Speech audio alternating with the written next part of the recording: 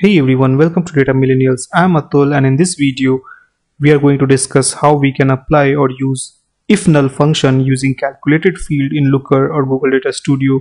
So as you can see over here in my table, I have null values for certain ages for certain records. So for example, Ankita, the age is null. Similarly for Aradhana, age is null, right? Now what I need to do is that I need to replace this null with a certain value or a default value. And if I show you the raw data, then you can see over here that my raw data also has blank or null values for certain records over here where the customer name is there, customer ID is there, cart value is there, but their age is blank. So by default, we can input any age value.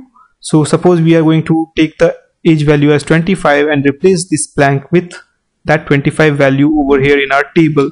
So how we can do that? So in this video, we'll create this table and we are going to apply or use IFNULL function with the calculated field to replace a null value with a certain default value. And before we use this function, let's understand the IFNULL function a little. So as you can see over here, I have given the syntax. So IFNULL is the keyword and IFNULL function is a conditional function in Looker and it returns a result if the input is null. Otherwise, it will return the input value that you had given. And over here you can see that the input expression is this. So in place of this input expression or the argument, this input expression is equivalent to this column over here because I want to replace null values within this column. So the first argument will be this column age and then this null result. And if this column has null, then what would be the result? So the result would be 25.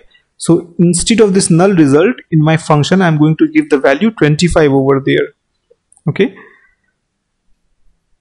So let's go and create this table in our Looker dashboard from this data.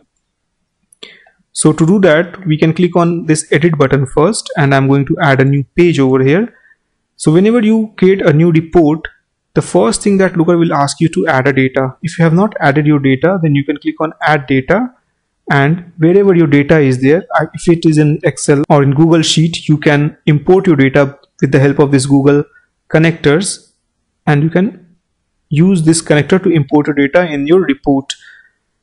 Now to add a table, what you need to do is that you need to click on add a chart and you can take any table based on your requirements. So I'm taking a simple table over here. Now whenever you create a table, Looker will by default select a data source for you. If you want to change your data source for this table, you can come up to the setup section, click over here, and then you can select your data based on your requirement also. But for me, I'll just keep this data as it is because I'm going to use this data for replication of this table that I have in my page 1. So by default, Looker has selected customer ID as my dimension and record count over here. So instead of this record count, I'm just going to take age column over here in my metric, and you will see for 2 rows I have null over here. Let me increase the size of this table.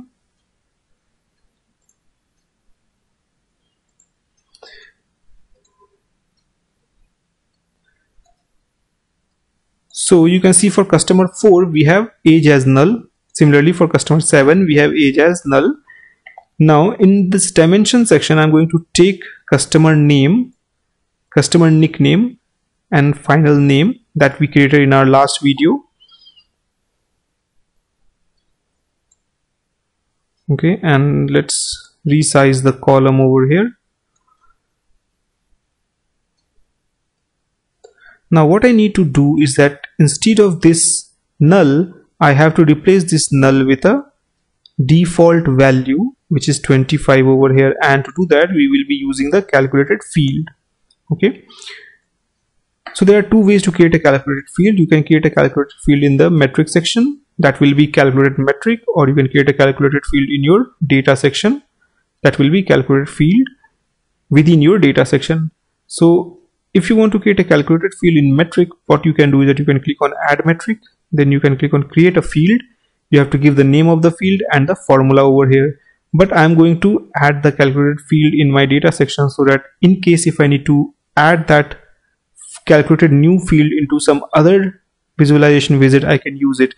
But if you will add the calculated field in this metric section, then you will be able to use that calculated field for this specific visualization visit only. So it's always better to create a calculated field in your data. So I'm going to click on add a field, and then Looker will ask me the field name. So I'm just going to give age version 1, and in this function or formula I'm going to use the IFNULL function, saying that if null, and the moment you will write if null, you will see that the Looker IntelliSense will show you this function. Within this bracket, the first thing that we need to give is the input field or the input expression where we are replacing the null values. So for us, the column is age. So I'm just going to give age over here. And then we have to give a comma. After this comma, we have to give the result value. So in case if we find any null in this column, then what would be the result? So I'm just going to give 25 as the default value, and the moment I click on save, you will see that the calculated field is saved, and we can click on finish, and we have a new column over here which says age underscore version 1. So I'm just going to take this age and put it over here either in metric or in dimension. So if I put it into dimension, you will see that for this null values we are getting 25, and this is what we wanted to do. We wanted to replace the null value with a certain value using the IFNULL function within a calculated field. So this is how basically you can return the result if the input is null using the calculated field with the help of a IFNULL function. Happy learning, and see you in the next video.